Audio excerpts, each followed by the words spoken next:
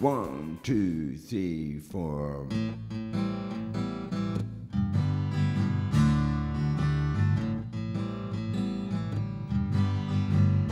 Well, my lady, she loves to move when the needle's in the groove.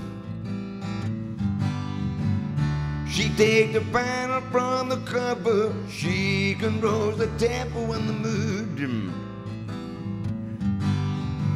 Sometimes she like it purple and was fun. Other times she like it romantic and so fun. She really did, because she really loved to move when the needle's in the groove. Oh yeah.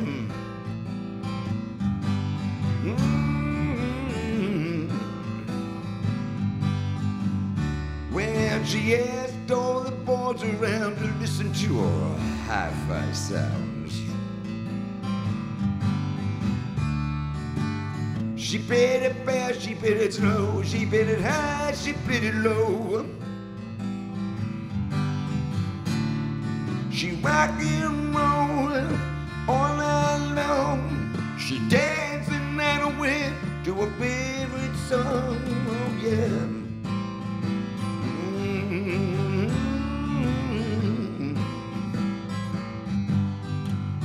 Because she really loved to move when the needle's in the groove. Oh yeah.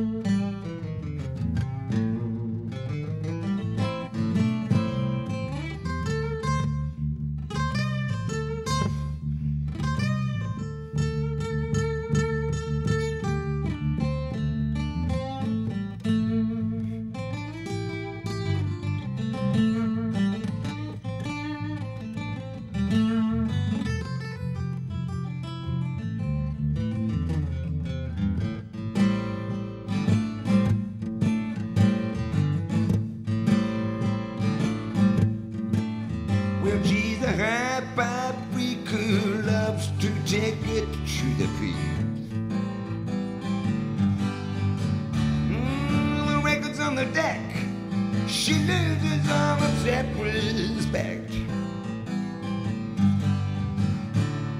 She loses all control of her body and soul. She loses it all. The good times roll, oh yeah. She really did. Because she really loved to move when the needle's in the groove. Oh yeah. Yeah, yeah. Because she really loved to move when the needle's in the groove. Oh yeah.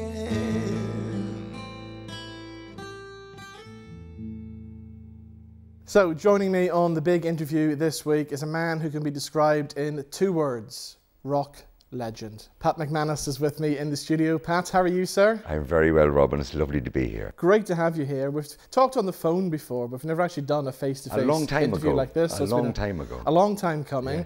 You were telling me there about the new album. You've got that at the minute. Tell us all about that. It's a more bluesy based album.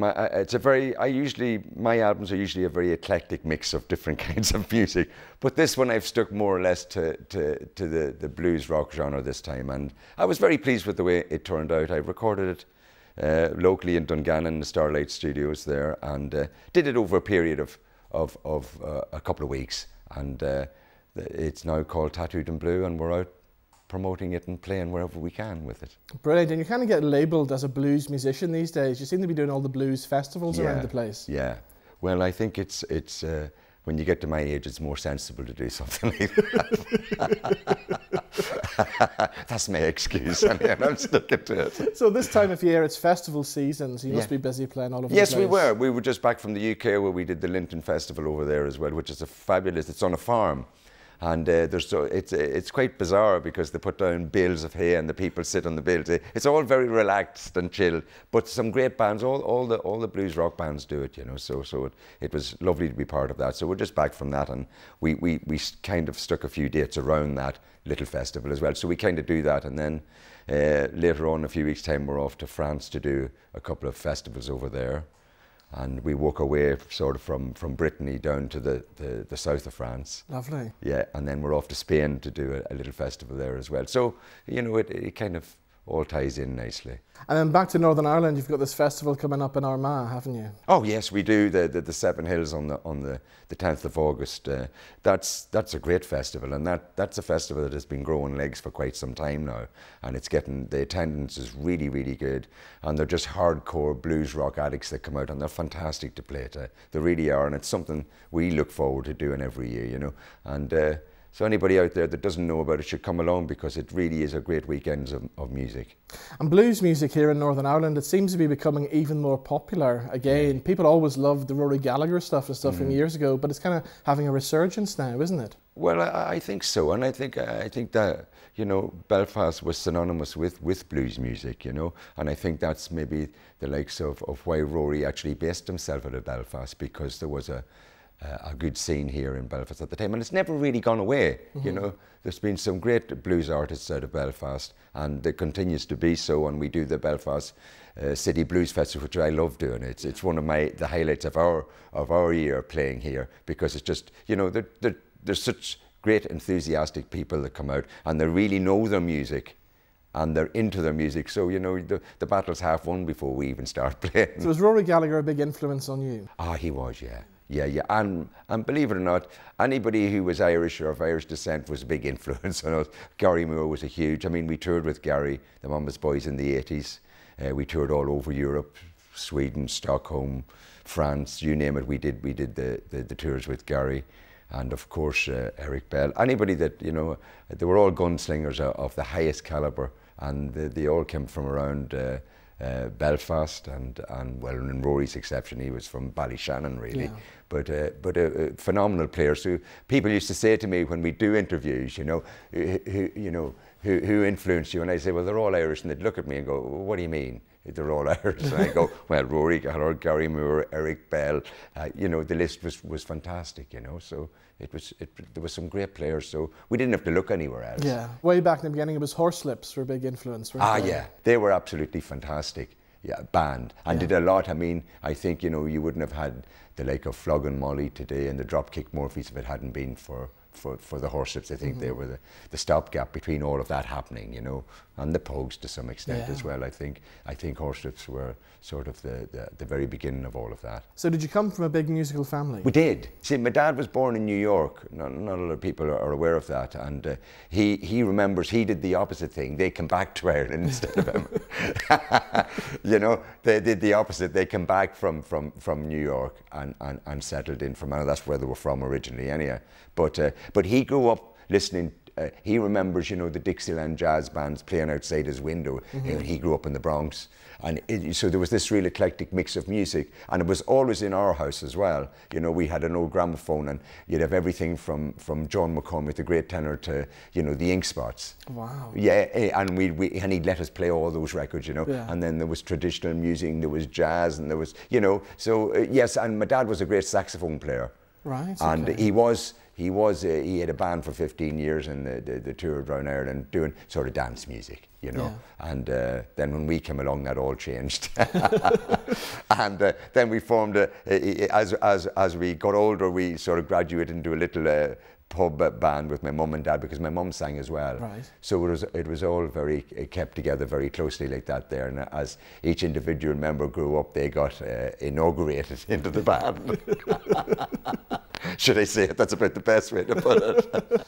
Okay, so Pat, we're going to take a break from music now. You're going to do a track called "To the G-Man." Yeah. I think I know what it's about. Tell us the story. Well, behind this is a song it was my ode to the great Rory Gallagher, and it's just a little message of how I felt about him and what he meant to people. So it's called "The Return of the G-Man."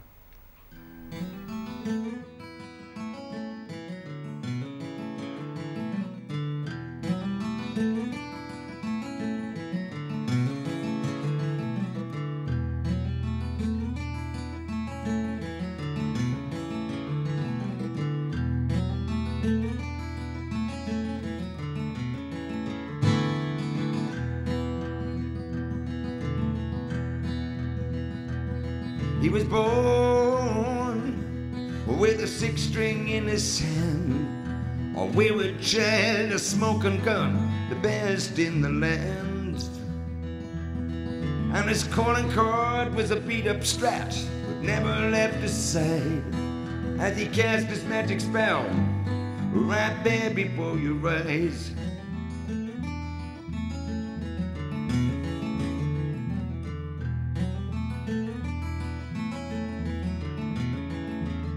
Well, he'd take you as the crow flies to a far and distant land. As he sang a song of legend, he'd help you understand. And he tattooed the blues deep into your soul, left you burning with a passion that never let you go. How I wish the return of the G-Man. Oh, how I wish the return of the G-Man. Mr. Rory J.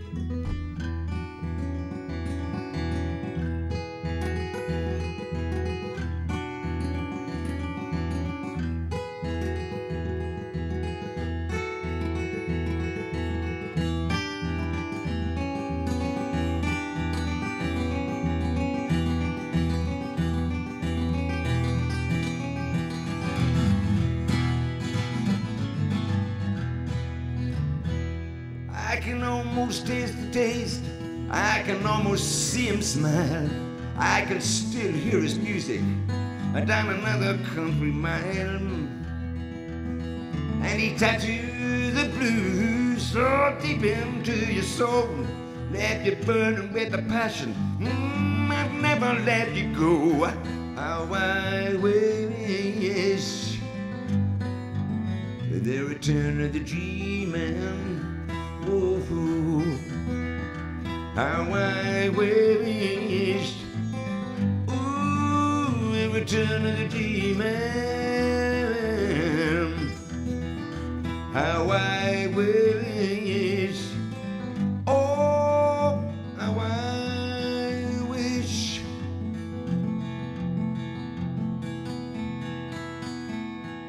The return of the G-Man.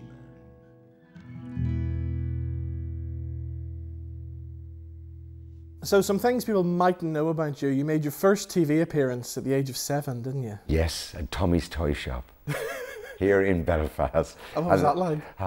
It was hilarious because I actually thought you went over and you did a little performance And then Tommy James brought you over to the piano and he said, pick a toy. And I thought the toy was from me. So I had my eye on this train set the entire time. And only discovered to my horror at the end of the show that it was going to a hospital. It wasn't going to me at all. I think I got a book token, which I wasn't pleased with.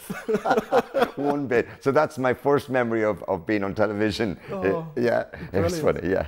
Then at the age of 14, you were the All-Ireland fiddle champion as well, weren't you? Yeah. Well, that was something we used to do.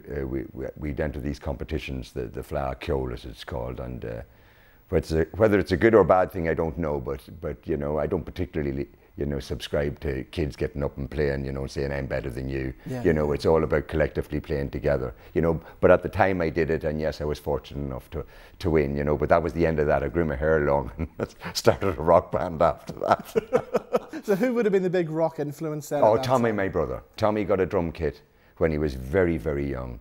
I mean, people are not aware of the fact that we were touring with the likes of Bon Jovi and the Scorpions and Rush in America, and Tommy was only 15. Wow.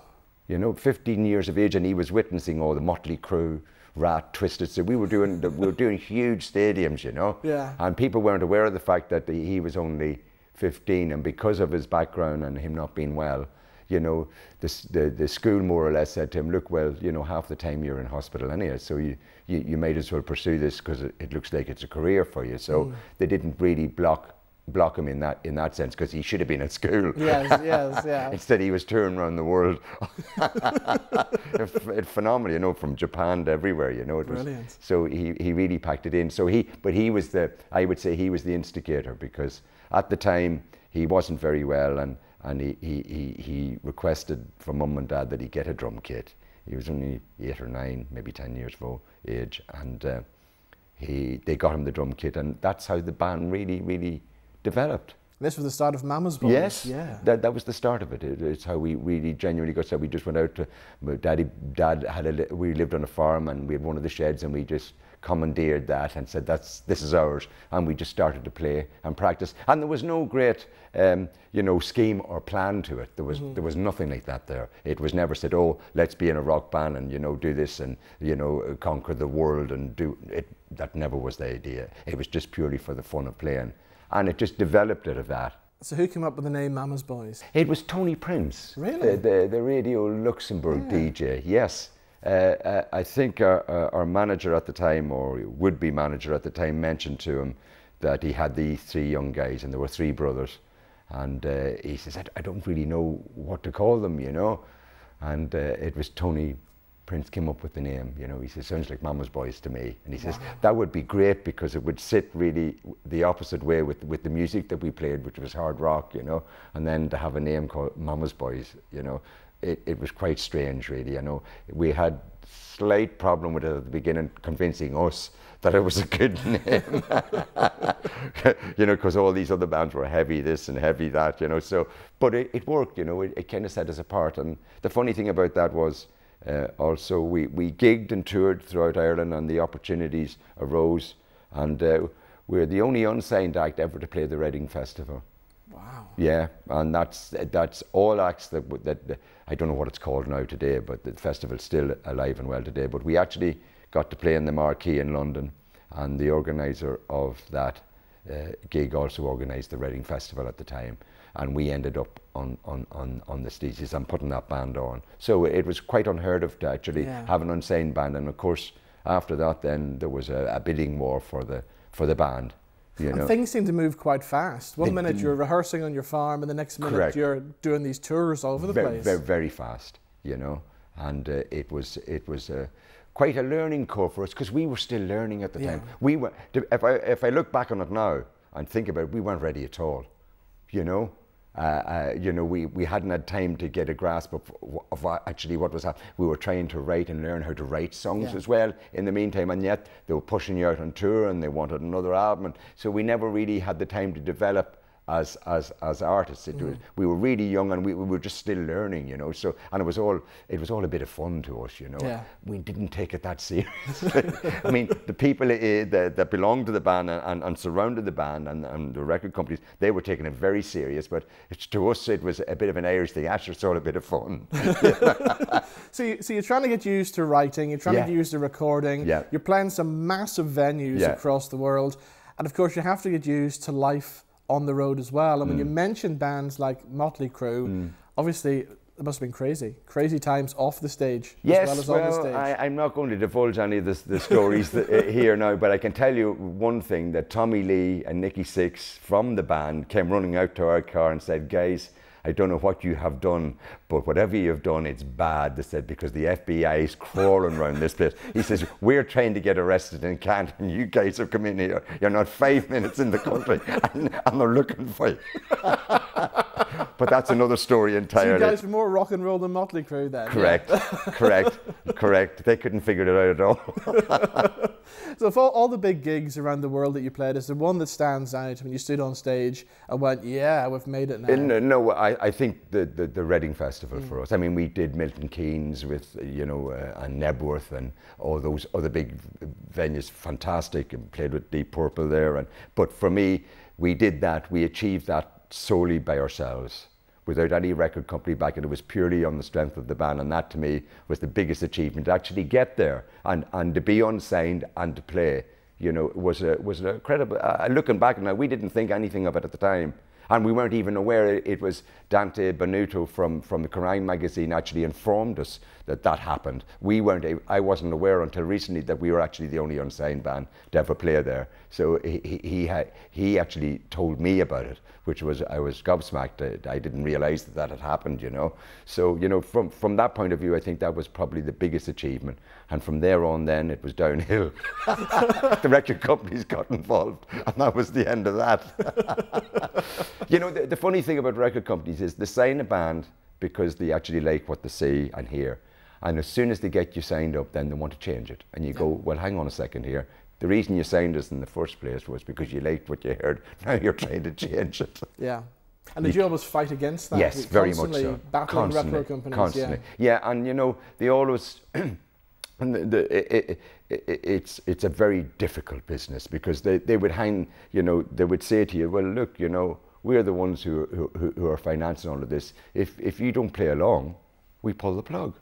And suddenly you realise you've got 5 or 6 of a road crew, you've got 3 or 4 band members, and you don't want to let the people down. It's a livelihood to them, you know. So they kind of have you, they can kind of haul you over the coals and have you over that way. So it's for any band, it's a difficult situation, you know. So of course, if you're a good musician, then you can always pick up work with other artists as well, session work and stuff. And you did that for a while too. I did little bits and pieces, you know. I did some stuff for Gilbert O'Sullivan, Tom Jones, Samantha Fox, various people, believe it or not. Now, Samantha Fox stands out there. What did you do with Samantha Fox? Well, I played guitar on a couple of songs of hers on her first album, and she recorded one of our songs. And brilliant. Yes, not a lot of people are aware of the fact that it was a song called "Waiting for a Miracle," which we originally had called "Spirit of America."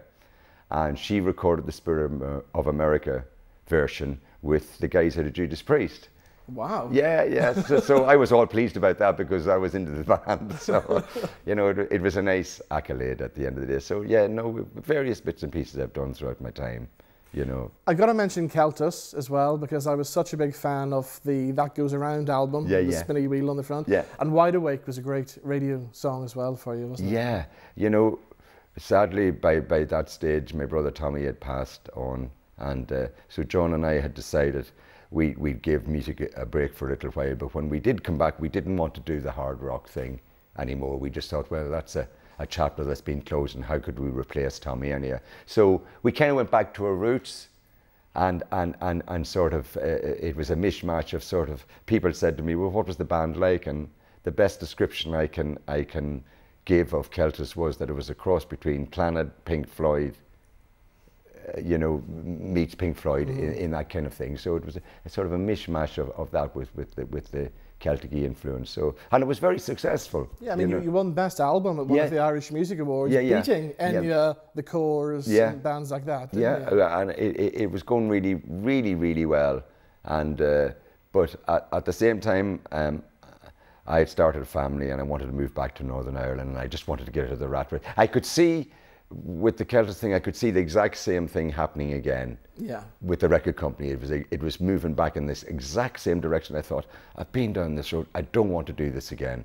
So when the opportunity arose, I just upsticked and left London, because I'd been living in London for quite some time, and came back to Northern Ireland. Is it good to be back in Northern Ireland? That's great.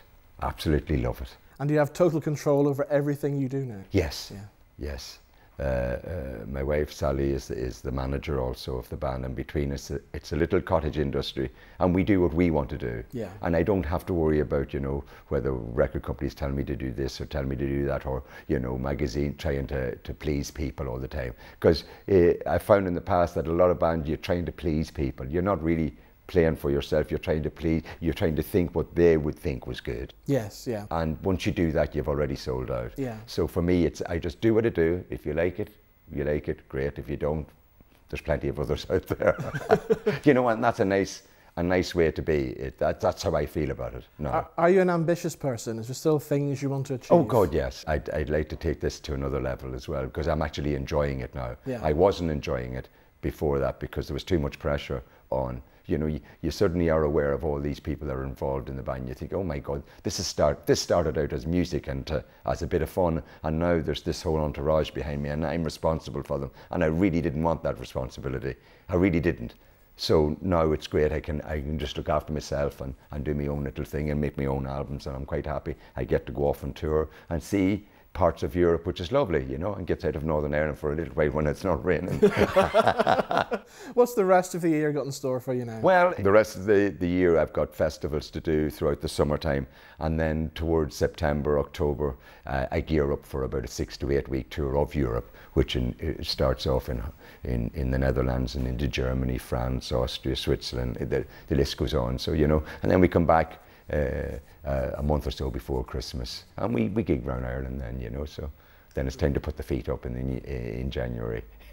Brilliant. Well, Pat, it's been great talking to you. Well, it's been an absolute pleasure. And it's taken us about 18 years to get here, but we did it. Thank you for doing the big interview. Roman. Thank you so much. Thank you.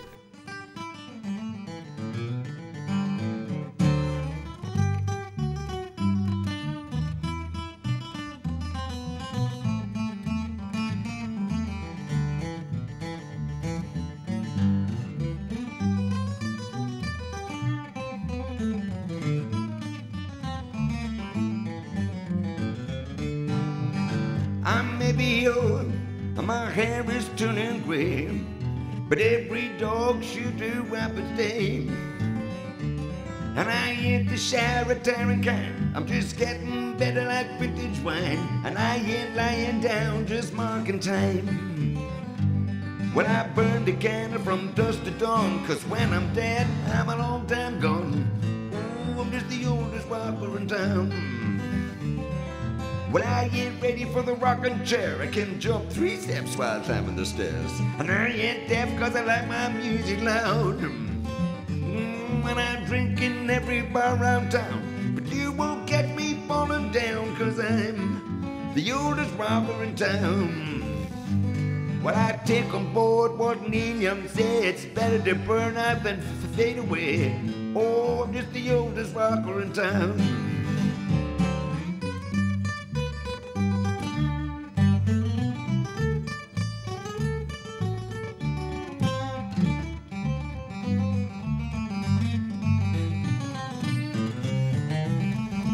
Yeah.